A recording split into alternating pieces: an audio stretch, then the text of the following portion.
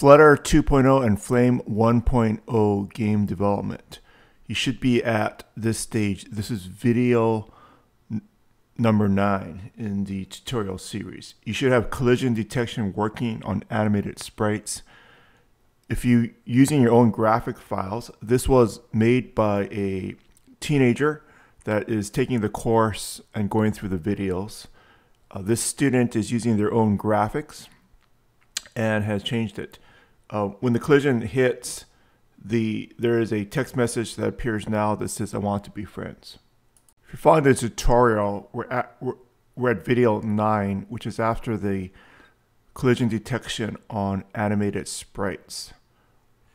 Currently, all the files are in one file, or all the classes are in one file called main.dart. The objective is to break it up into separate files. This is their file structure. There is a directory called lib. Within there's main.dart. So with lib selected, go up to this icon where it says new file. Click on new file, and we're going to create boy.dart. It's a blank file initially. Select the class boy.dart. So if you make sure you find the end, you can use these bracket matching to really get a better idea of where it starts and ends. Select it, cut it out, drop it into the new file. Now you have a bunch of syntax errors because you need to import the libraries. The hitbox rectangle is in geometry.dart. So at the top of your file, you'll have these two import statements here. They're both from the Flame package. One is components and the other is geometry. Now you should have no syntax errors on VS Code if that's what you're using. So in main.dart, you're going to have an error message here because we no longer have the boy class defined, and you can import the library boy. So it adds this line here. If it doesn't come up automatically, you can just do import boy.dart. This is the name of the file. It's in the same directory, so it should work. We're going to reload it. Hot restart. The boy still appears. Collision detection is still working. So we're going to do the same thing for the girl and for the platform component. So I'll select lib as the directory folder name. Then I'm going to click on new file, not new folder, and I'll call it girl.dart. Find out where the class is for the girl. It's here. And get it to the end. Cut it out.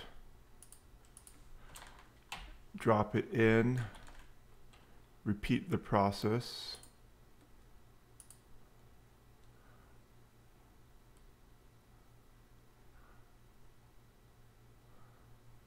This one is geometry. Import the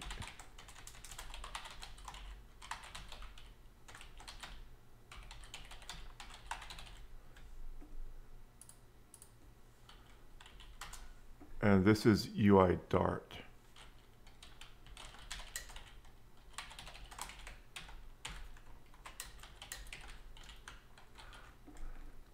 So at the top of the file, after I pasted it in, I added the 3 import statements. 2 are from Flame. The last one is from Dart.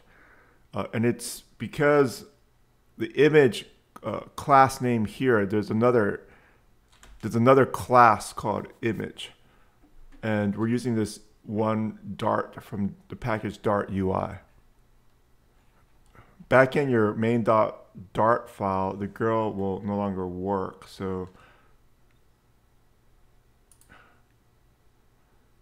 import the library girl.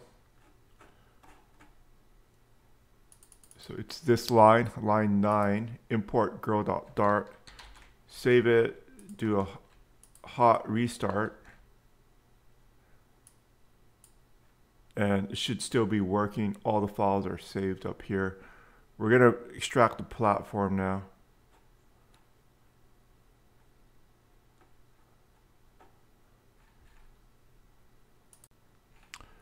For the platform, we did not create a separate class in the previous step, so we're going to do it right now.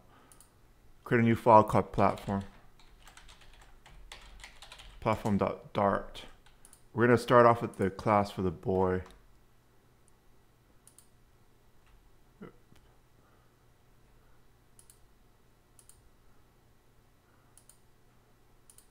Select all.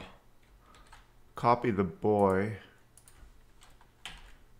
Change the name of the class from boy to platform. Change the name of the constructor to platform. And in the collision, we're going to make it so that it's you hit the platform.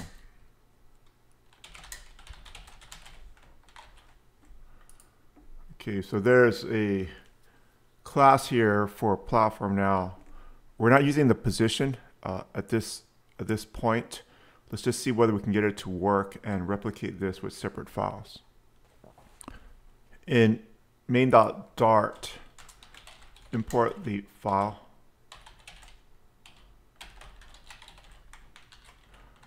Because we imported this file platform, the class name is platform with a capital P. We should be able to access it from our main.dart file. Change sprite component to platform. Yeah.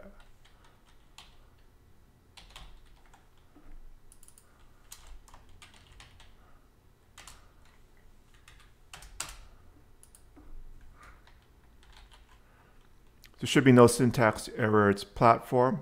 It's the name of the class. Platform is the name of the variable that we are assigning when we instantiate the class.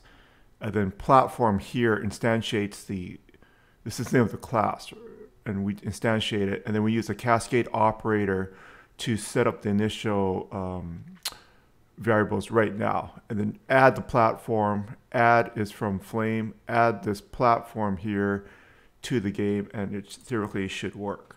Just test it out. Everything appears to still work. All the files are saved.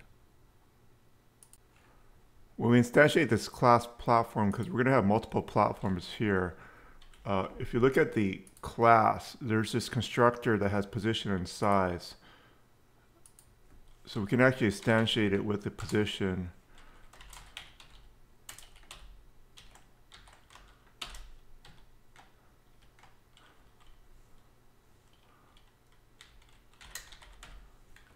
And the size.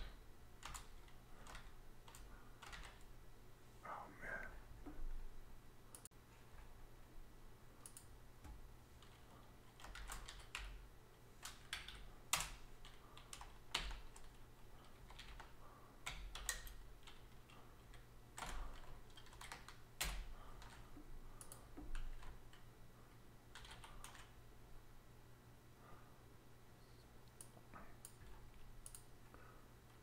Now we don't need these.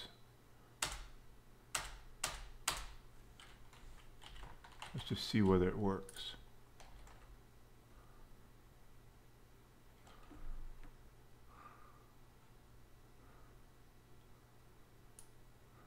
So the collision detection is working on the platform as well. We're getting the message here to hit the platform. So now we can take some additional action here. We can also add other platforms to the game now. For example, if you want to add another platform at a different location.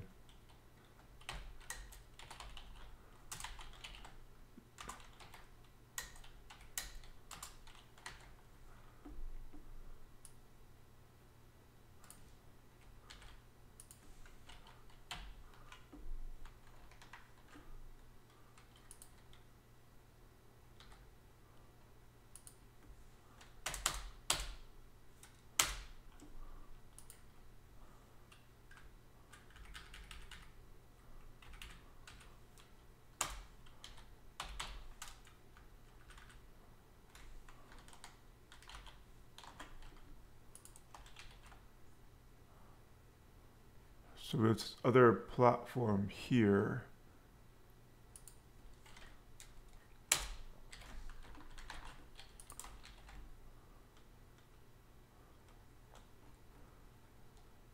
Gonna move it over a little bit.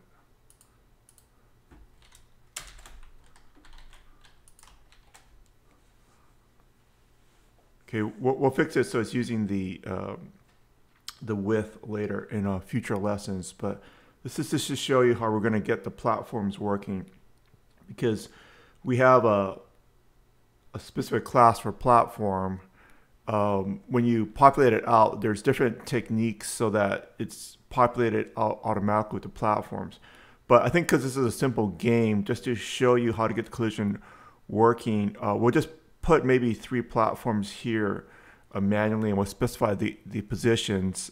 We won't use a map or a level editor for this one, so you can get it working. And we'll take some action when she hits the platform. Right, so at this stage, you should be ready to almost, you'll have a game that your friends can play quite soon. Congratulations on getting this far. Subscribe to the channel, and we'll be updating it in the future so that we can get more features for this fantastic game. Have a great day.